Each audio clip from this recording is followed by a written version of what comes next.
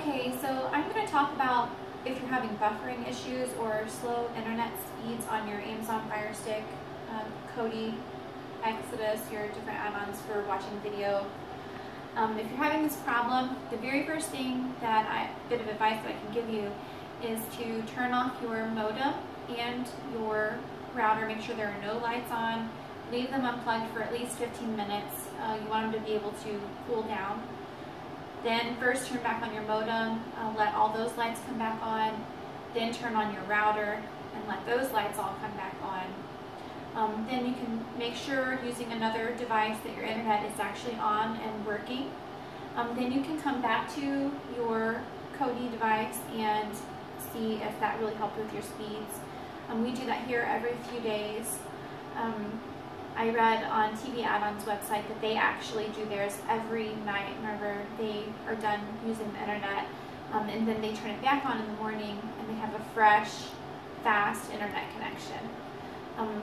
I've had it explained to me that it's kind of like a queue, you know, you get people in line, I don't know. But anyways, if you do that and you're still having problems and you have this amber build, there's something else I can show you, change some settings in here in order to fix it. The other builds, like the Hyper TT or the Ultra TT that I've been using recently, I've already changed these settings in there. But if you have this amber build and you would like to try something else to see if you can make the buffering stop, this is what you can do.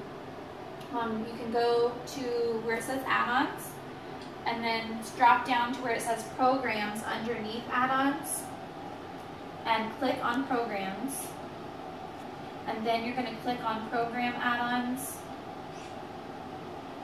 and scroll down to the bottom where it says get more.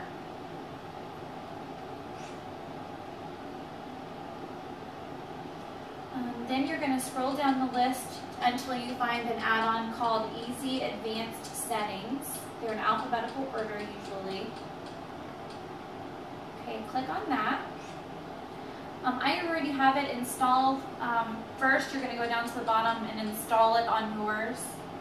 Once it's installed, you can scroll up and go to Open. Then we're going to go to Edit Settings, which is at the top. Then we're going to go down to the bottom and click on Network Settings. Then Network, and then we're going to go to Cache Mem Buffer Size. It should say Disabled. You're going to have to delete Disabled and type in the following numbers, which I will type these in the comment section so that whenever you go to do this, you know, you can find it easily. But the numbers are 419, 430, 400, and then go to Done. Then drop down on the next one and go to buffer mode, and you're going to change that to a 1, and then go down to read buffer factor, which also says disabled. Click on that, delete disabled and type in 4.0 and click done.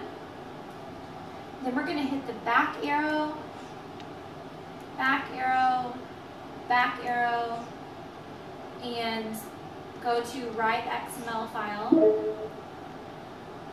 Then we can go down to View Active Advanced Settings.xml and click on that. And this will tell you that the changes that you just made are active. And then you're done. And you can back out of all of this and go back to your main screen and give it a try and see if that helps stop some of your buffering.